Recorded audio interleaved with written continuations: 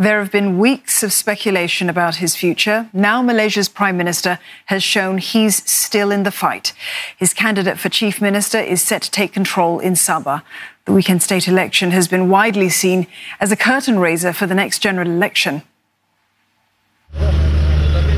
A tug-of-war by lawmakers within the GRS coalition after they won Sabah state elections over the weekend. The big question, who to name as Chief Minister, with the contest boiling down to two names. Hajiji Noor from Prime Minister Muhyiddin's Bersatu Party and Bang Mokhtar Radin from UMNO. Eventually, both sides agreed on Mr Hajiji. Kami telah bersetuju sebulat suara bahawa mereka telah menamakan saya sebagai Ketua Menteri Sabah.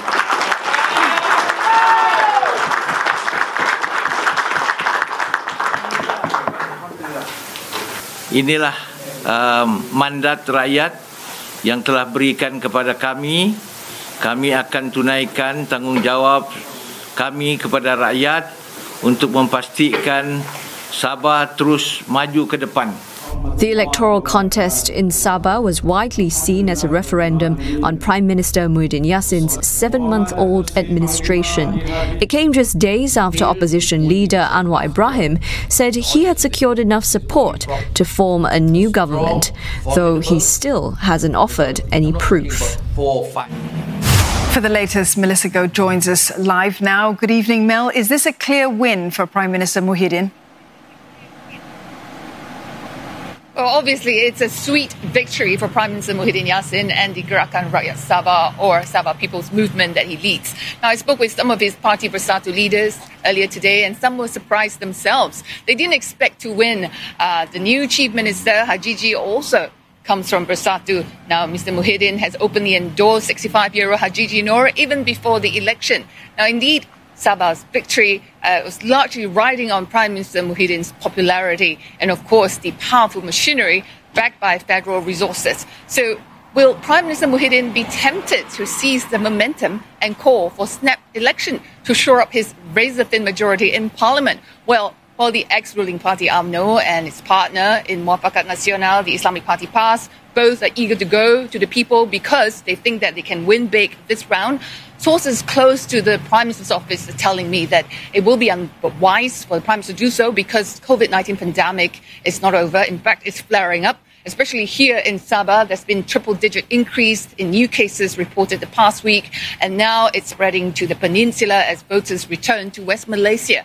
And that's why the health authorities are screening everyone now who returns from Sabah at airports and to undergo self-quarantine for a few days. Now, also, having a nationwide election is costly exercise, especially with the additional SOP built in. Now, it's said to cost over 1.2 billion ringgit. That's about $300 million. Of course, it's entirely Prime Minister Muhyiddin's prerogative, and he appears to be fighting any attempt to force his hands. Now, if it happens, it will be his call and his own time. Don? Mel, a widely anticipated palace statement this evening had no mention of opposition Anwar Ibrahim's bid to form a new government. What's likely to happen there? You know, despite speculations earlier that the palace statement today turned out to be the King's expressing his concern over the sudden jump in COVID-19 cases the past week, with more than 30 patients reported in Peninsula after they returned from Sabah.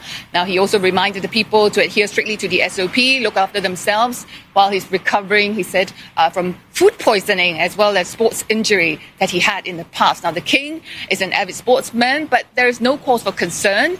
He said he's recuperating at the National Heart Institute and will be returning to the palace as soon as he's well. Now, that's all the statement. There's no mention of opposition leader Anwar Ibrahim's scheduled